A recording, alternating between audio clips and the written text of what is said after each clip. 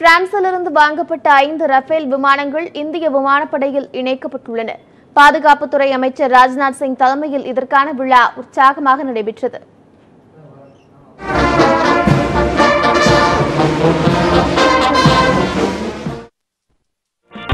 இந்திய விமானப்படையை பலப்படுத்தும் வகையில் 2016ஆம் ஆண்டு பிரான்சைச் சேர்ந்த டசால்ட் ஏவியேஷன் நிறுவனத்திடமிருந்து 36 ரஃபேல் போர் விமானங்களை வாங்க இந்தியா ஒப்பந்தம் மேற்கொண்டது. 59,000 கோடி ரூபாய் மதிப்பிலான இந்த ஒப்பந்தத்தில் 28 ஓரிருக்கை விமானங்களும் 8 ஈரிருக்கை விமானங்களும் தயாரிக்கப்படுகின்றன. இந்தியாவுக்கான விமானங்களை தயாரிக்கும் பணியில் ஈடுபட்டுள்ள டசால்ட் ஏவியேஷன் நிறுவனம் கடந்த ஆண்டு அக்டோபர் 8ஆம் தேதி முதல் ரஃபேல் விமானத்தை பாதுகாப்புத்துறை அமைச்சர் ராஜ்நாத் சிங்கிடம் ஒப்படைத்தது. இதனையடுத்து 5 ரஃபேல் விமானங்கள் கடந்த ஜூலை மாதம் 29ஆம் தேதி இந்தியா வந்தடைந்தன. இவற்றில் 2 ஈரிருக்கை விமானங்களும் 3 ஓரிருக்கை விமானங்களும் இடம்பெற்றிருந்தன. இந்த விமானங்களை இந்திய விமானப்படையில் இணைக்கும் நிகழ்ச்சி ஹரியானாவில் உள்ள அம்பாலா விமானப்படை தளத்தில் நடைபெற்றது. பாதுகாப்புத்துறை அமைச்சர் ராஜ்நாத் சிங் தலைமையில் நடைபெற்ற இந்த நிகழ்ச்சியில் பிரான்ஸ் ராணுவ அமைச்சர் புளாரனஸ் பார்லி சிறப்பு விருந்தினராக கலந்து கொண்டார்.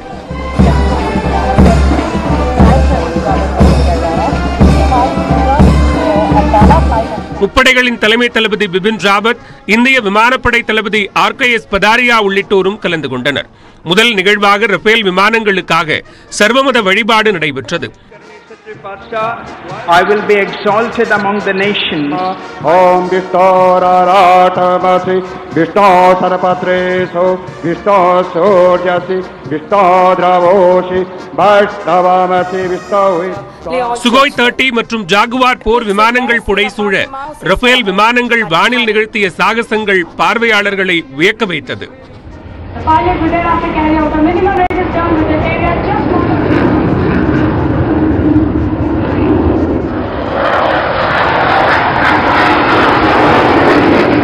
இந்திய விமானப்படை ஹெலிகாப்டர்களும் வானில் வட்டமிட்டு சாகசங்களை நிகழ்த்தின. ரஃபேல் போர் விமானங்களுக்கு தண்ணீரை பீச்சி அடித்து வரவேற்பு அளிக்கப்பட்டது. நாட்டின் பாதுகாப்பு முக்கியத்துவம் வாய்ந்ததாக மாறியுள்ள இன்றைய சூழலில் ரஃபேல் போர் விமானங்கள் படையில் சரியான நேரத்தில் இணைக்கப்படுவதாக விமானப்படை தளபதி ஆர்கேஎஸ் பதாரியா தெரிவித்துள்ளார். இந்தியா மற்றும் பிரான்ஸ் இடையிலான உறவை பறைசாற்றும் வகையில் இந்த நிகழ்வு அமைந்துள்ளதாக பாதுகாப்பு அமைச்சர் ராஜ்நாத் சிங் தெரிவித்தார். ரஃபேல் விமானங்கள் இந்திய படையில் சேர்க்கப்படுவது ஒட்டுமொத்த உலகத்துக்கும் இந்திய இறையாண்மையை குலைக்க நினைப்போருக்கும் வலுவான செய்தியை வழங்கும் வகையில் உள்ளதாகவும் அவர் தெரிவித்தார்.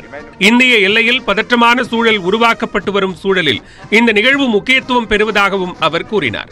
எந்த சூழலிலும் எல்லையையும் இறையாண்மையும் விட்டுக் கொடுக்க மாட்டோம் என்றும் அவர் திட்டவட்டமாக தெரிவித்தார். मित्रों, हम भारतीय वायुसेना में रफेल लड़ाकू विमान के इंडक्शन के इस ऐतिहासिक दिन पर फ्रेंच डिफेंस मिनिस्टर की उपस्थिति में पूरी तरह से अपने को ऑनर्ड महसूस कर रहे हैं. इस इंडक्शन से हमारे वायुसेना की क्षमता में काफ़ी वृद्धि होगी और हमारे क्षेत्र में शांति और स्थिरता बनाए रखने में भी मदद होगी. தொடர்ந்து பேசிய பிரான்ஸ் பாதுகாப்பு அமைச்சர் பார்லி, ரஃபேல் விமானங்கள் விமானப்படையில் இணைக்கப்பட்டதன் மூலம் இருநாட்டு உறவில் புதிய அத்தியாயம் எழுதப்பட்டுள்ளதாக தெரிவித்தார்.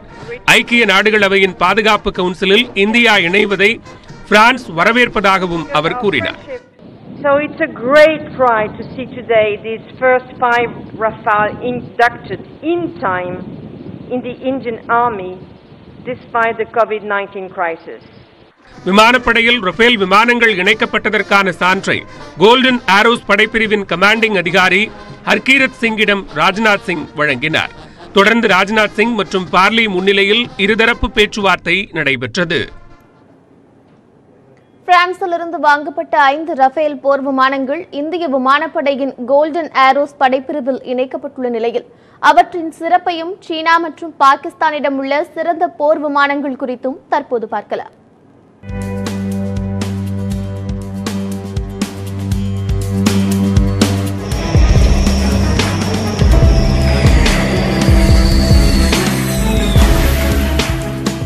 இந்திய விமானப்படையில் இணைக்கப்பட்டுள்ள ரஃபேல் போர் விமானங்கள் 4.5 தலைமுறை வகையைச் சேர்ந்தவையாகும். பிரான்சின் டசால்ட் ஏவியேஷன் நிறுவனம் தயாரித்திருக்கும் ரஃபேல் விமானங்கள் 3700 கிலோமீட்டர் தொலைவில் உள்ள இலக்கை தாக்கும் திறன் கொண்டவை. ரஃபேல் போர் விமானத்தின் எடை 9500 கிலோவாகும். அதிகளவாக 24500 கிலோ எடை கொண்ட ஆயுதங்களை ரஃபேல் விமானங்கள் சுமந்து செல்லும். ரஃபேல் விமானம் 15.3 மீட்டர் நீளமும் 10.9 மீட்டர் அகலமும் 5.3 மீட்டர் உயரமும் கொண்டதாகும். ரஃபேல் போர் விமானம் மணிக்கு 2223 கிலோமீட்டர் வேகத்தில் செல்லக்கூடியதாகும். சுமார் 50,000 அடி உயரம் வரை சென்று தாக்கும் திறன் கொண்டதாகும். எதிரிகளின் இலக்குகளை கண்டறியும் வகையிலான ரேடார் கருவிகள், ஜாமர்கள், 10 மணி நேரத்திற்கு விமான தரவுகளை பதிவு செய்யும் வசதி, தேடுதல் மற்றும் வழிகாட்டி அமைப்புகள் உள்ளிட்ட வசதிகளும் ரஃபேல் விமானங்களில் இடம்பெற்றுள்ளன. கண்ணுக்கெட்டும் தொலைவுக்கு அப்பால் உள்ள இலக்குகளையும் தாக்கும் வல்லமை கொண்ட ஐரோப்பாவின் மெட்டடார், ஸ்கால்ப் நாசகாரி ஏவுகணைகளை சுமந்து செல்லும் திறன் கொண்டவை. இத்தகைய சிறப்பு வாய்ந்த ரஃபேல் விமானங்கள் இந்திய விமானப்படையின் 17வது படைப்பிரிவான கோல்டன் ஆரோஸ் படைப்பிரிவில் இணைந்து செயல்பட உள்ளன. கோல்டன் ஆரோஸ் படைப்பிரிவு 1951ஆம் ஆண்டு உருவாக்கப்பட்டது. 1965ஆம் ஆண்டு நடைபெற்ற இந்தியா பாகிஸ்தான் இடையிலான போரிலும் 1999ஆம் ஆண்டு கார்கில் போரிலும் கோல்டன் ஆரோஸ் முக்கிய பங்காற்றியது. MiG-21 ரக போர் விமானங்களின் பயன்பாடு நிறுத்தப்பட்ட பிறகு கோல்டன் ஆரோஸ் படைப்பிரிவு கலைக்கப்பட்டது. 2019ஆம் ஆண்டு ரஃபேல் போர் விமானங்களை இயக்கும் வகையில் கோல்டன் ஆரோஸ் மறு உருவாக்கம் செய்யப்பட்டது. இந்திய துணைக்கண்டத்தில் ரஃபேல் விமானங்களே மிகவும் வலிமை வாய்ந்தவை என முன்னாள் விமானப்படை அதிகாரி மாதேஸ்வரன் கூறியுள்ளார். ஐசா ரேடார்ங்கிறது அது active electronically scanned array radar. அதுதான் இப்ப இருக்கிற விமானங்கள்ல போர் விமானங்கள்ல ஆப்ரேட் பண்ற ரேடாருங்கள்ல அதுதான் மிக நவீனமான ரொம்ப கேப்பபிள் ரேடார். அந்த ரேடாரோட வெப்பன் சிஸ்டம்ஸ் இன்டெகிரேட் ஆகணும். அதுல இந்த பிடிஆர்ங்கிற பியாண்ட் விஷுவல் ரேஞ்ச் அப்படின்னா நம்ம கண்ணுக்கு தெரியாத டார்கெட்ஸை எப்படி அட்டாக் பண்றோம்னா ரேடார் மூலமா அதை பிக்கப் பண்ணி ரொம்ப தூரத்துல இந்த மிசைலை வச்சு என்கேஜ் பண்ண முடியும். அது 100 கிலோமீட்டர் தூரத்துல இருக்க டார்கெட் அடிக்க முடியும். அதனுடைய கேப்பபிலிட்டினால இப்ப சப்கான்டினென்ட் நம்ம இந்தியா பாகிஸ்தான் எல்லாம் இருக்கிற இடத்துல இதுதான் ரொம்ப நவீனமான கேப்பபிலிட்டி. தொடர்ந்து விரைவுச் செய்திகளை பார்க்கலாம். விவசாயிகளுக்கு எதிராக மத்திய அரசு 3 அவசர சட்டங்களை கொண்டு வந்திருப்பதாக கூறி எதிர்ப்பு தெரிவித்து ஹரியானா விவசாயிகள் போராட்டத்தில் ஈடுபட்டார்கள். ஹரியானா மாநிலம் குருக்ஷேத்ரா அருகே டெல்லி பஞ்சாப் இடையிலான 44வது நெடுஞ்சாலையின் இருபக்கமும் விவசாயிகள் மறியலிலும் ஈடுபட்டார்கள். 144 தடை உத்தரவை மீறியதாக விவசாயிகள் மீது தடியடியும் நடத்தப்பட்டது. இதனால் ஆத்திரமடைந்த விவசாயிகள் பேருந்துகள், வாகனங்களின் கண்ணாடிகளை உடைத்தும் கல்வீசியும் தாக்குதல் நடத்தினர். போலீசார் தடியடி நடத்தியும் விவசாயிகள் போராட்டத்தை கைவிடவில்லை. பேரிடர் தடுப்புச் சட்டத்தை மீறியும் விவசாயிகள் குவிந்தது சட்டவிரோதம் என்றும் ஹரியானா போலீசார் தெரிவித்திருக்கிறார்கள். கல்வீச்சு சம்பவத்தில் ஈடுபட்ட அனைவர் மீதும் கடும் நடவடிக்கை எடுக்கப்படும் என்றும் போலீசார் தெரிவித்திருக்கிறார்கள்.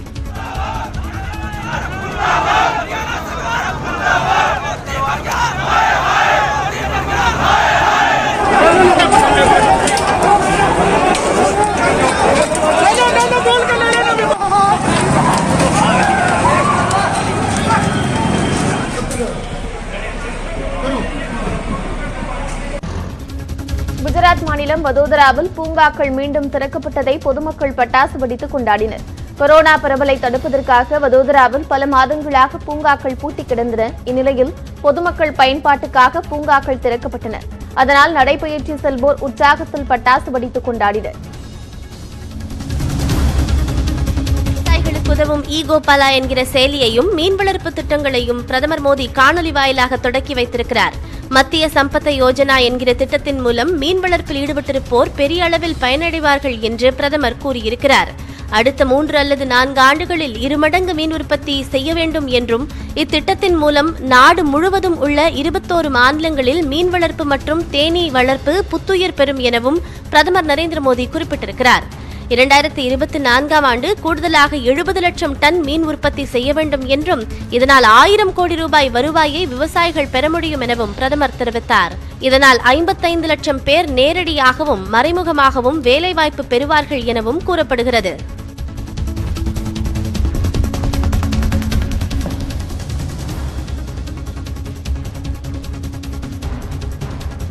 பொதுத்துறை வங்கிகளின் வீடு தேடி வரும் வங்கி சேவையை மத்திய நிதியமைச்சர் நிர்மலா சீதாராமன் துவக்கி வைத்தார். இந்த சேவையை வழங்குவதற்காக நாடு முழுவதும் 100 மையங்களில் வங்கி சேவை ஏஜென்ட்டுகள் இருப்பர். தொலைபேசி, இணையம் மற்றும் செல்போன் ஆப் வழியாக இவர்களை அணுகினால் வங்கி சேவை வீடு தேடி வரும். இதற்கு குறைந்த அளவு கட்டணம் வசூலிக்கப்பட உள்ளது. ஏறக்குறைய 50% வங்கி சேவைகள் டிஜிட்டல் மூலம் மேற்கொள்ளப்படும் சூழலில் வங்கி சேவைகளை மேலும் எளிமைப்படுத்தும் நடவடிக்கையாக வீடு தேடி வரும் சேவை தொடங்கப்பட்டுள்ளது. மூத்த குடிமக்களுக்கு இந்த திட்டம் பேருதவியாக இருக்கும் என்று அமைச்சர் நிர்மலா சீதாராமன் தெரிவித்தார். வங்கிக் கடன் மாதத்தவணை செலுத்த அவகாசம் வழங்கிய மாதங்களுக்கு வட்டிக்கு வட்டி வசூலிக்கும் முடிவை கைவிடுவது தொடர்பாக 2 வாரத்தில் மத்திய அரசு திடமான ஒரு முடிவை எடுத்து அறிவிக்க வேண்டும் என்று உச்சநீதிமன்றம் உத்தரவிட்டிருக்கிறது. இது தொடர்பான வழக்கு இன்று விசாரணைக்கு வந்தபோது ரிசர்வ் வங்கியுடனும் மற்ற வங்கிகளுடனும் ஆலோசனை நடத்தி இறுதி முடிவெடுக்க மத்திய அரசின் சொலிசிட்டர் அவகாசம் கோரினார். அப்போது குறுக்கிட்ட நீதிபதிகள் இந்த விவகாரத்தில் மத்திய அரசும் ரிசர்வ் வங்கியும் ஒரு உறுதியான முடிவை எடுக்க வேண்டும் என்று கூறினர்.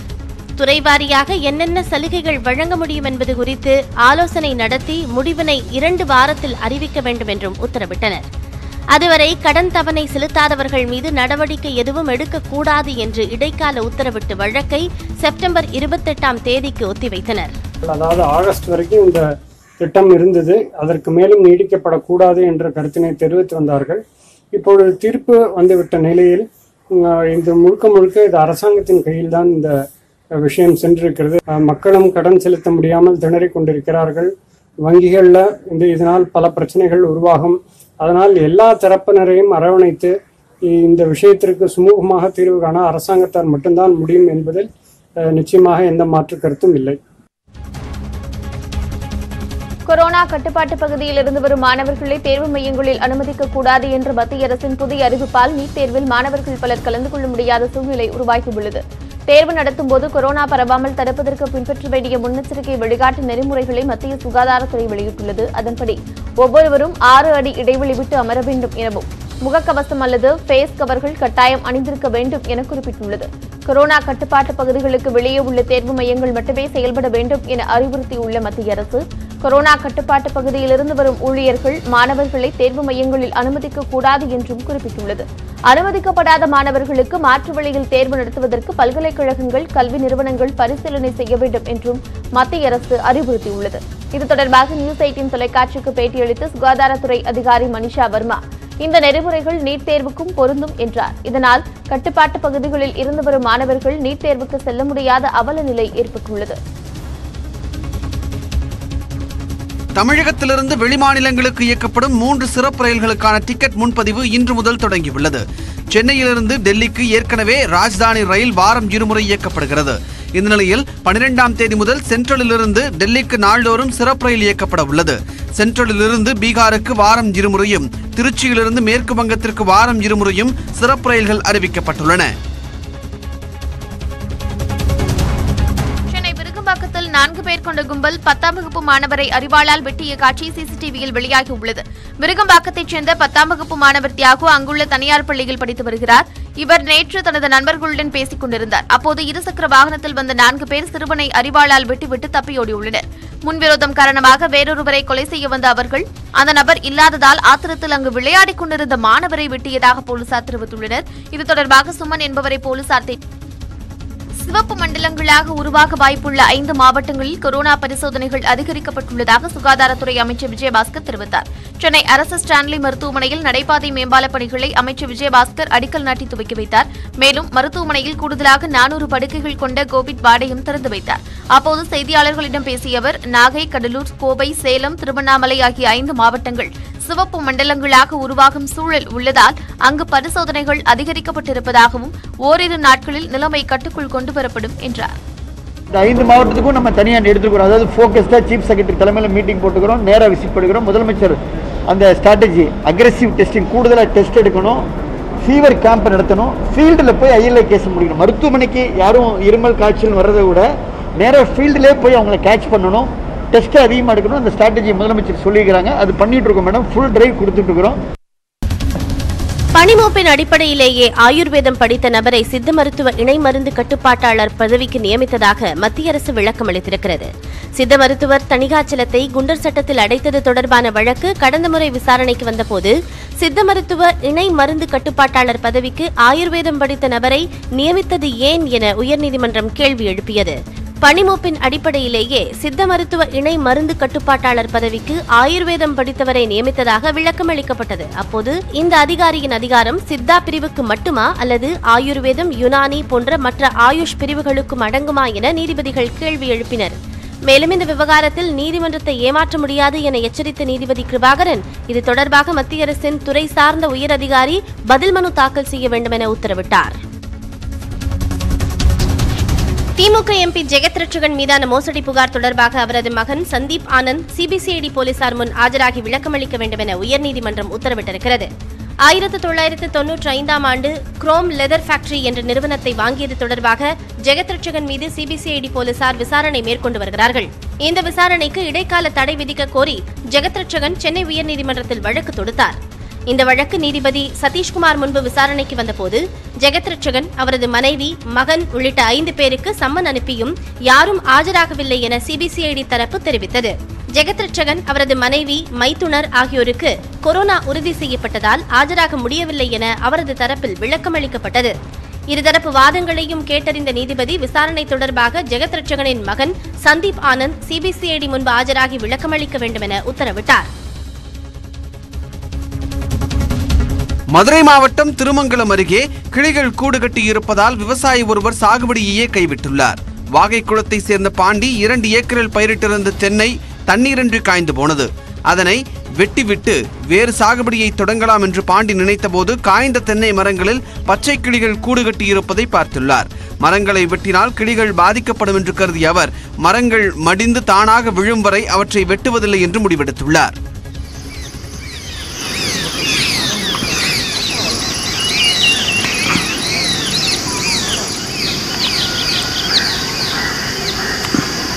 கிளிதான் ரொம்ப நிறைய வாழுது. அதனால அதோட குஞ்சுகள் இதெல்லாம் வேஸ்ட் ஆக்கட்டேன்னா இருக்கட்டும், அது நல்லா வாழட்டுன்றதுக்காக நாங்கள் அப்படியே மரத்தை வெட்டாமலே விட்டுட்டோம். இது என்னைக்கு அந்த கிளிகள்லாம் போதோ, அந்த மரம் தன்னால சாயுதோ அன்னைக்கு விவசாயம் பார்த்துக்கலாம்னு விட்டுட்டோம்.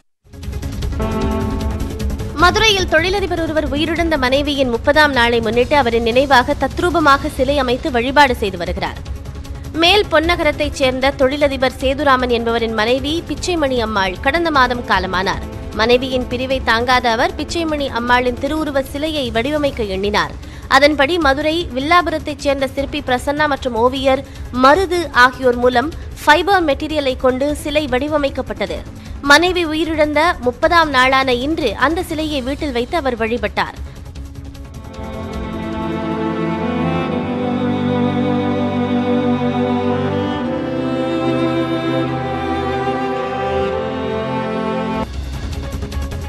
மதுரை திருப்பரங்குன்றம் கோவில் அருகே குடிபோதையில் சிலர் உயிருக்கு ஆபத்தான சாகசங்களில் ஈடுபடுவதாக பக்தர்கள் புகார் கூறியுள்ளனர்.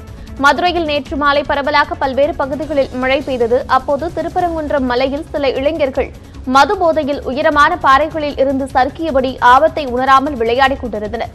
இதுபோன்ற சம்பவங்களை தடுத்து நிறுத்த வேண்டும் என பக்தர்கள் கோரிக்கை விடுத்துள்ளனர்.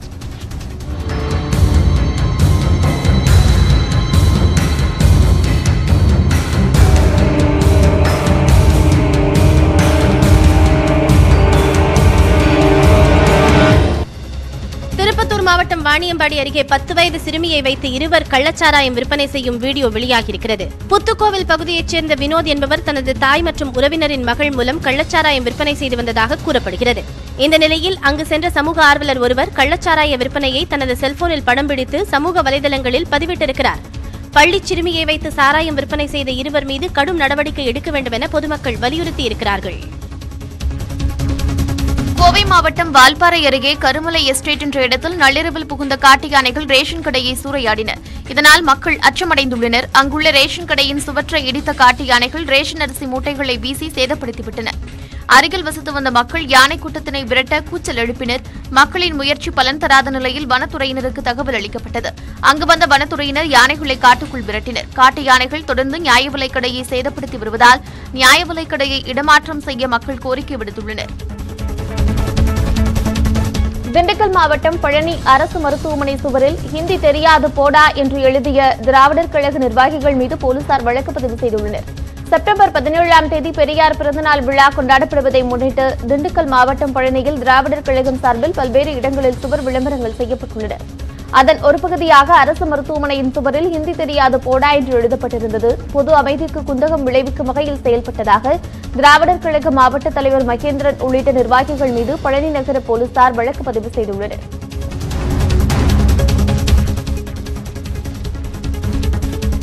லெபனான் தலைநகர் பெய்ரூட் துறைமுகத்தில் பயங்கர தீ விபத்து ஏற்பட்டுள்ளது. அங்குள்ள மக்களை இது பீதியடைய வைத்திருக்கிறது. அந்நகரில் கடந்த மாதம் 4ஆம் தேதி 3000 டன் அமோனியம் நைட்ரேட் வெடித்து சிதறியதில் தலைநகர் பெய்ரூட்டை சிதைந்தது. அந்நாட்டின் வரலாற்றிலேயே மோசமான வெடி விபத்து நிகழ்ந்து ஒரு மாதம் கடந்துள்ள நிலையில் பெய்ரூட் துறைமுகத்தில் டயர்கள் அடுக்கி வைக்கப்பட்டிருந்த கிடங்கில் திடீர் தீ விபத்து உண்டானது. சில நிமிடங்களில் தீ வேகமாக பரவியதால் கிடங்கை சுற்றி கரும்புகை சூழ்ந்தது. தீ விபத்திற்கான காரணம் உடனடியாக வெளியாகவில்லை. தீயில் யாருக்கும் காயம் ஏற்பட்டதாக தகவல் ஏதும் வெளியாகவில்லை.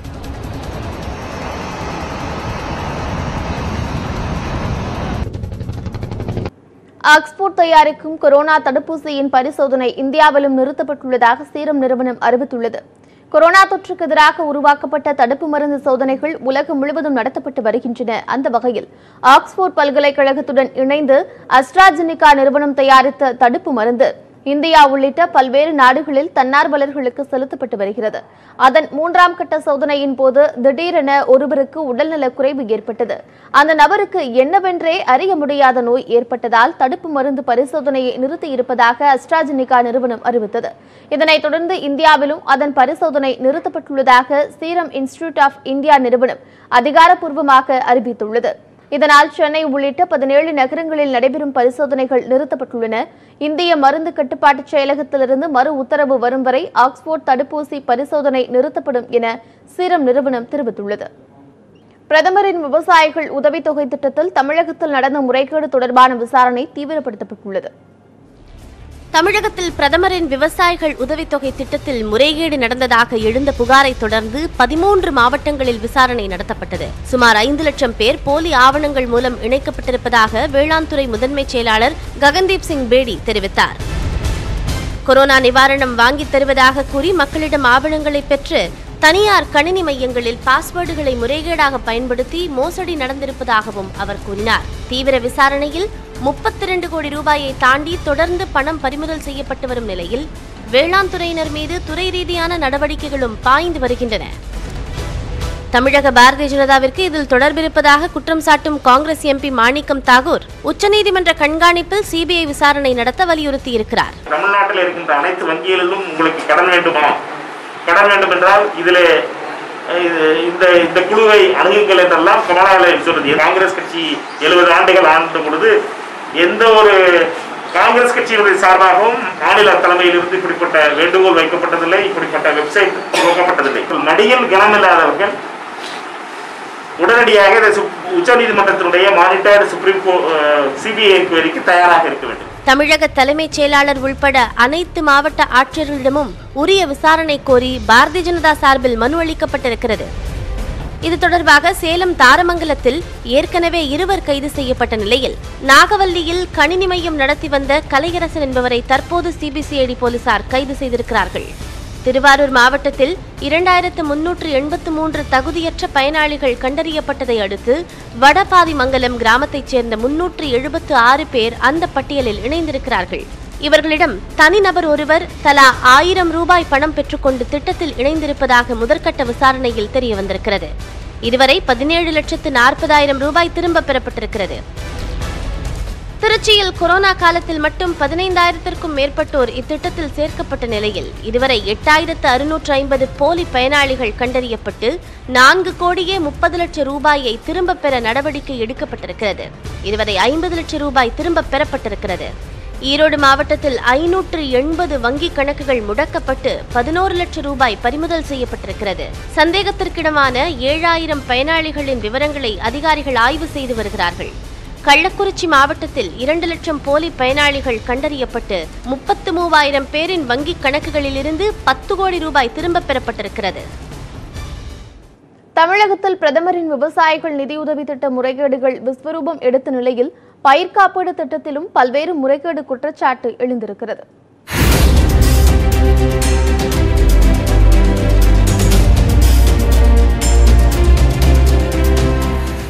நாடு முழுவதும் செயல்படுத்தப்பட்டு வரும் பயிர் காப்பீடு திட்டத்தில் இ-சேவை மையம் மூலமாக விவசாயிகள் பிரீமியம் செலுத்தி வருகின்றனர். தஞ்சாவூர் மாவட்டம் வரகூர் விவசாயிகள் 2019க்கான குறுவை சாகுபடி பயிர் காப்பீட்டு தொகையை திருவையாறில் உள்ள தனியார் சேவை மையத்தில் செலுத்தியுள்ளனர். ஆனால் பலருக்கு உரிய ரசீது வழங்கப்படவில்லை என்று கூறப்படுகிறது. குறுவை சாகுபடிக்கு 700 கட்டணும் சார் 4 மாவுக்கு கட்டி அவங்க பில்லு கேட்டப்ப பில்லு வாங்கிக்கலாம் போங்க, பில்லு இன்னும் வரல, வந்தால் எடுத்து தரேன்னு சொன்னாங்க. நாங்கள் வந்துட்டோம். ஆனால் பில்லு வரல எங்களுக்கு. ஆனால் பணம் வந்து கட்டினதுக்கு எங்களுக்கு இன்சூரன்ஸு நிறையா பேத்துக்கு ஏறி இருக்குது. ஆனால் எங்களுக்கு பணம் ஏறல. ஆனால் ஏறினா 15,000 அமௌண்ட்டு ஏறும் எங்களுக்கு மொத்தத்துக்கு. அந்த பணம் எங்களுக்கு வரகூரில் நிறையா பேத்துக்கு விட்டு போயிருக்கு, ஏறல. ரசீது பெற்றவர்களும் அதில் உள்ள QR கோடை ஸ்கேன் செய்த போது வேறு ஒருவரின் பெயர் இருந்ததைக் கண்டு அதிர்ச்சி அடைந்துள்ளனர். அந்த அபி என்ற கடை வந்து போலியான ஒரு இது பில்லு கொடுத்துருக்காங்க சார். அதில் வந்து எனக்கு விவசாயம் தெரியல. அப்புறம் எங்கள் பையன் வந்து அந்த பார்கோட்டில் பார்த்தார் சார். பார்கோட்டில் பார்க்கும்போது அதில் வந்து சப்பானித்து சிங்காரவல்னு வருதுங்க. ஆனால் ஆக்சுவலாக அதில் வந்து பன்னீர்செல்வம் கணேசன் பன்னீர்செல்வம்னு வரணும். அதில் வந்து பார்கோட்டில் வந்து சப்பானித்து சிங்காரவல்னு வந்திருக்கு. விவசாய நிதி உதவி திட்டம் போல பயிர் காப்பீட்டு திட்டத்திலும் முறைகேடுகள் நடந்திருக்க வாய்ப்புள்ளதாக பாதிக்கப்பட்டவர்கள் கூறியுள்ளனர். இது தொடர்பாக News18 தமிழ்நாடு வெளியிட்ட செய்தியின் எதிரொலியாக வேளாண் துறை இயக்குனர், பயிர் காப்பீட்டு பிரிவு கூடுதல் இயக்குனர் ஆகியோர் திருவையாறில் நேரில் விசாரணை நடத்தி அறிக்கை சமர்ப்பிக்க தமிழக வேளாண் துறை உத்தரவிட்டுள்ளது. இது ஒரு புறம் இருக்க, தமிழகத்தில் 2016, 2017 பயிர் காப்பீடு செய்து வறட்சியால் பாதிக்கப்பட்ட 25% விவசாயிகளுக்கு 3 ஆண்டுகளாக இழப்பீடு வரவில்லை என்ற குற்றச்சாட்டு எழுந்துள்ளது. முறையாக பிரீமியம் செலுத்தியும் இழப்பீடு கிடைக்கவில்லை என திருச்சியைச் சேர்ந்த பாதிக்கப்பட்ட விவசாயிகள் கூறுகின்றனர். பேங்க் அக்கௌண்ட்லாம் கொடுத்து 3 தடவை கொடுத்துருக்கோம். இது வரைக்கும் அமௌண்ட் வரல. போய் வேளாண்மை துறை ஆஃபீஸில் கேட்டாக்க வரும் போங்கன்னு தான் சொன்னாங்க. எங்களுக்கு நாங்கள் வந்து 3 வருஷமாக அலைஞ்சிட்ருக்கோம். 3 வருஷமாக அலைஞ்சிட்ருக்கோம். தொடர்ந்து அலைஞ்சிட்ருக்கோம். பயிர் காப்பீட்டு திட்ட இயக்குனர் அலுவலகம் முறையான பதிலளிக்கவில்லை என்றும், தனியார் காப்பீட்டு நிறுவனங்கள் இதில் முறைகேடு செய்வதாகவும் விவசாயிகள் சங்கத்தினர் குற்றம் சாட்டுகின்றனர். 16, 17 வந்து யாருக்கு கிடைக்கல அந்த பட்டியலை கொடுங்க. பட்டியலை வச்சு நாங்கள் ஒன்று கேஸ் போட முடிஞ்சால் போட்டுக்கிறோம், இல்லை மேலே செக்ரட்டரியேட்டில் வேணாலும் போய் அதிகாரிகளை பார்த்துக்கிறோம்னு சொன்னால் கூட அந்த பட்டியலை கொடுக்கறதுக்கு அவங்கள்ட்ட தயக்கம் இருக்குது. அன்றைக்கி வந்து ஆன்லைனில் பதிவு பண்ணல, எல்லாமே வேளாண்மை துறை மூலமாக பதிவு பண்ணது. இந்த இவ்வளவு பேருக்கு அவங்க பதிவு பண்ணாங்களா பண்ணலையாங்கிறது ஒரு சந்தேகம் இருக்கு. பயிர் காப்பீட்டு திட்ட முறைகேடு குற்றச்சாட்டு தொடர்பாக திருவையாறில் உள்ள வேளாண்மை விரிவாக்க மையத்தில் விவசாயிகள், தனியார் சேவை மைய உரிமையாளர்களிடம் விசாரணை நடைபெற்றது. சுமார் 1 மணி நேரம் விசாரணை நடத்திய வேளாண் துறை இயக்குனர் விவசாயிகளிடமிருந்து புகார் மனுக்களை பெற்று உரிய நடவடிக்கை எடுப்பதாக உறுதியளித்தார். அதுதான் கடைசி முறையாக அங்கே வந்திருக்கோம். அடுத்த கட்டமாக நாங்கள் வந்து வேறு ஏதாச்சும் வரலன்னா வேறு ஏதாச்சும் அடுத்த கட்ட போராட்டத்துக்கு தயாராக இருக்கோம். எழுதி கொடுன்னு சொல்லியிருக்காங்க, எழுதி கொடுத்துருக்கோம். எல்லாமே எல்லாம் எழுதி கொடுத்தோம். மேலும் இந்த விவகாரத்தில் தொடர்புடைய அனைவர் மீதும் நடவடிக்கை எடுக்க வேண்டும் என்று விவசாயிகள் கோரிக்கை விடுத்துள்ளனர். தமிழகத்தில் காலியாக உள்ள சட்டமன்ற தொகுதிகளுக்கு இடைத்தேர்தல் வேண்டாம் என தேர்தல் ஆணையத்திற்கு தலைமைச் செயலாளர் சண்முகம் கடிதம் எழுதியுள்ளார்.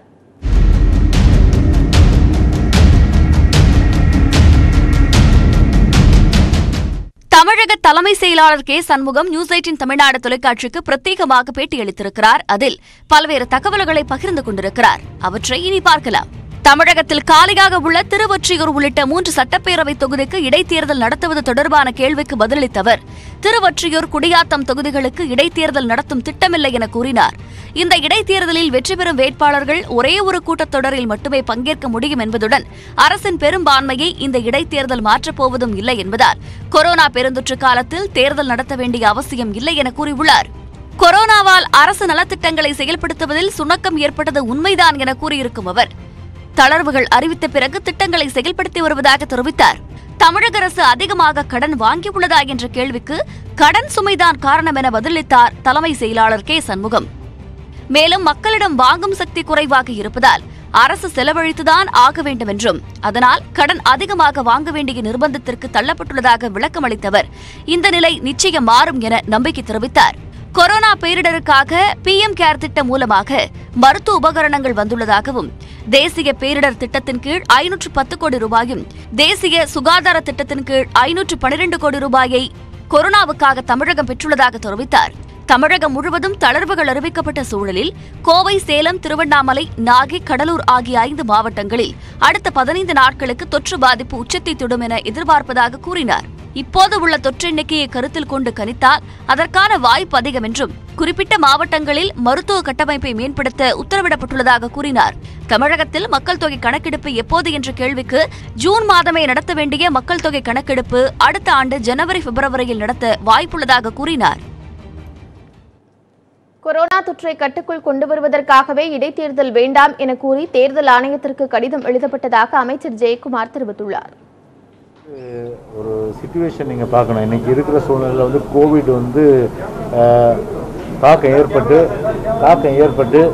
இன்றைக்கி கோவிட் கட்டுப்படுத்தப்படுகின்ற ஒரு நிலையில் இது வந்து எந்த சூழ்நிலையும் மறுபடியும் வந்து எந்த பிரச்சனையும் வரக்கூடாது. ஸோ அந்த அடிப்படையில் வந்து எலெக்ஷன் கமிஷன் அரசை பொறுத்தவரை ஒரு கருத்து சொல்லியிருக்கு. ஸோ எலெக்ஷன் கமிஷன் தான் அது முடிவு செய்யணும். அந்த விஷயம் 2021 பொதுத் தேர்தலுக்கு குறைவான காலமே உள்ளதால் சட்டப்பேரவை இடைத்தேர்தல் நடைபெற வாய்ப்பில்லை என்று திமுக மாநிலங்களவை உறுப்பினர் TKS இளங்கோவன் தெரிவித்துள்ளார். News18 தமிழ்நாடுக்கு பிரத்யேகமாக பேட்டியளித்த அவர், நாடாளுமன்ற தொகுதியை பொறுத்தவரை மக்கள் பிரதிநிதி இல்லாத தொகுதி இருக்கக்கூடாது என்பதே திமுகவின் நிலைப்பாடு எனவும் கூறினார். சட்டமன்ற தொகுதிகளை பொறுத்தவரை ஓராண்டு காலத்திற்குள்ளான கால அளவுதான் மீதம் இருக்கிற காரணத்தினால் சட்டமன்ற இடைத்தேர்தல் நடத்துவதற்கான வாய்ப்பு இல்லை. ஆனால் நாடாளுமன்றத்திற்கான இடைத்தேர்தலை அரசு நடத்தலாம். ஒருவேளை கொரோனா நோய் பரவலுக்காக இந்த தமிழக அரசு சற்று தள்ளி போடலாம் என்று கருதுகிறார்களோ என்னவோ தெரியவில்லை. நியாயமான காரணங்களாக இருந்தால் அதை ஏற்றுக்கொள்ளலாம். நாடாளுமன்றத்திற்கு 4 ஆண்டு காலம் மீதம் இருக்கிறது. எனவே ஒரு மக்கள் பிரதிநிதி இல்லாத ஒரு தொகுதி இருக்கக்கூடாது என்பது எப்பொழுதுமே திமுகவின் நிலைப்பாடு. கனமழை காரணமாக கள்ளக்குறிச்சி மாவட்டம் கல்வராயன் மலைப்பகுதி நீர்வீழ்ச்சிகளில் தண்ணீர் ஆர்ப்பரித்து கொட்டுகிறது. தமிழகத்தில் 6 மாவட்டங்களில் இடியுடன் கூடிய மழை பெய்யும் என வானிலை மையம் தெரிவித்துள்ளது. கிழக்கு தொடர்ச்சி மலைப்பகுதிகளான கல்வராயன், வெள்ளியமலை, கரியலூர் உள்ளிட்ட பகுதிகளில் கடந்த 2 நாட்களாக கனமழை பெய்து வருகிறது. இதனால் கள்ளக்குறிச்சி மாவட்ட வனப்பகுதியில் உள்ள ஆறுகளில் வெள்ளப்பெருக்கு ஏற்பட்டுள்ளது. மேலும் அங்குள்ள பிரசித்தி பெற்ற பெரியார் நீர்வீழ்ச்சியில் தண்ணீர் ஆர்ப்பரித்து கொட்டுகிறது. கனமழை காரணமாக மலையடிவாரத்தில் உள்ள கோமுகி அணைக்கு நீர்வரத்து அதிகரிக்க தொடங்கியுள்ளது. 46 அடி கொள்ளளவு கொண்ட கோமுகி அணையில் தற்போது 43 அடி வரை தண்ணீர் உள்ளது. இதனால் விவசாயிகள், பொதுமக்கள் மகிழ்ச்சியடைந்துள்ளனர்.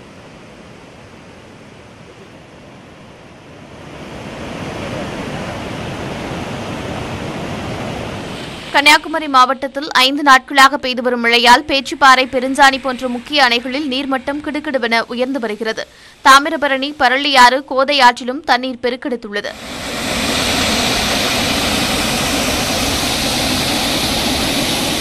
இதனிடையே நீலகிரி மாவட்டத்தில் கனமழை முதல் மிக கனமழை பெய்ய வாய்ப்புள்ளதாக சென்னை வானிலை ஆய்வு மைய இயக்குநர் புவியரசன் தெரிவித்துள்ளார். அடுத்த 24 மணி நேரத்திற்கு வளிமண்டல மேலடுக்கு சுழற்சி மற்றும் வெப்பச்சலனம் காரணமாக நீலகிரி மாவட்டத்தில் ஓரிரு இடங்களில் கன முதல் மிக கனமழையும், ஈரோடு, கிருஷ்ணகிரி, தருமபுரி, சேலம், நாமக்கல் மாவட்டங்களில் ஓரிரு இடங்களில் கனமழையும், வேலூர், திருவண்ணாமலை, விழுப்புரம், பெரம்பலூர், கடலூர், திருச்சி, கள்ளக்குறிச்சி, கரூர், திண்டுக்கல் மாவட்டங்களில் ஓரிரு இடங்களில் இடியுடன் கூடிய லேசான முதல் மிதமான மழையும், வடகடலோர மாவட்டங்களில் ஓரிரு இடங்களில் லேசான மழை பெய்யக்கூடும். அடுத்த 48 மணி நேரத்திற்கு ஈரோடு, கிருஷ்ணகிரி, தருமபுரி, ராணிப்பேட்டை, திருப்பத்தூர், சேலம் ஆகிய மாவட்டங்களில் ஓரிரு இடங்களில் இடியுடன் கூடிய லேசானது முதல் மிதமான மழை பெய்ய வாய்ப்புள்ளதாக புவியரசன் தெரிவித்துள்ளார். வடகடலோர மாவட்டங்களில் ஓரிரு இடங்களில் லேசான மழையும் பெய்யக்கூடும் என்று கூறப்பட்டுள்ளது.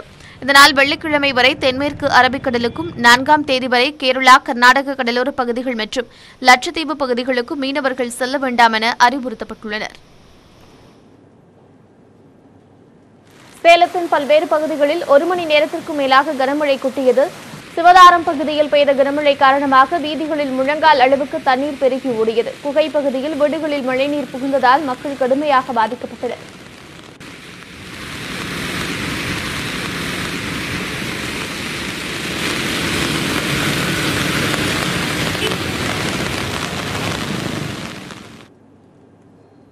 தமிழகத்தில் கடந்த 24 மணி நேரத்தில் 5528 பேருக்கு கொரோனா பாதிப்பு உறுதி செய்யப்பட்டுள்ளது. சிகிச்சையில் இருப்போரின் எண்ணிக்கை 49,000க்கும் கீழ் குறைந்துள்ளது. தமிழகத்தில் புதிதாக 5528 பேருக்கு தொற்று கண்டறியப்பட்டுள்ளதால் மாநிலம் முழுவதும் கொரோனாவால் பாதிக்கப்பட்டோரின் எண்ணிக்கை 4,86,052 அதிகரித்துள்ளது. சென்னையில் மேலும் 991 பேருக்கு தொற்று உறுதி செய்யப்பட்டுள்ளது. இதுவரை மொத்தமாக 1,45,606 பேர் பெருந்தொற்று பாதிப்புக்கு ஆளாகியுள்ளனர். சென்னை தவிர்த்த பிற மாவட்டங்களில் கடந்த 24 மணி நேரத்தில் மட்டும் 4,537 பேருக்கு தொற்று உறுதி செய்யப்பட்டுள்ளது. தமிழகத்தில் ஒரே நாளில் 64 பேர் உயிரிழந்த நிலையில் உயிரிழந்தோரின் எண்ணிக்கை 8,154 அதிகரித்துள்ளது.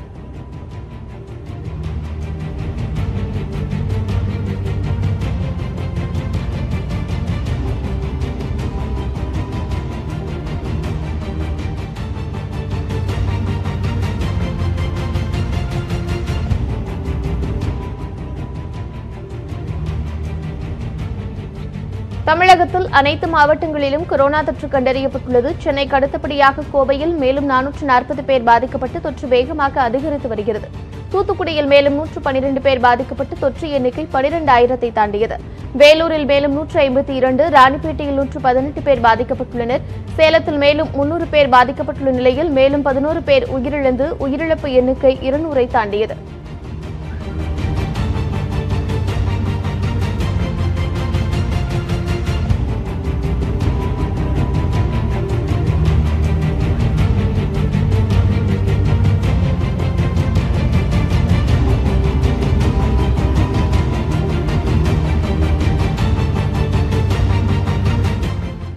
இத்துடன் இந்த செய்தி தொகுப்பு நிறைவடைந்தது. தொடர்ந்து செய்திகளை அறிந்து கொள்ள இணைந்திருங்கள். இது News18 தமிழ்நாடு.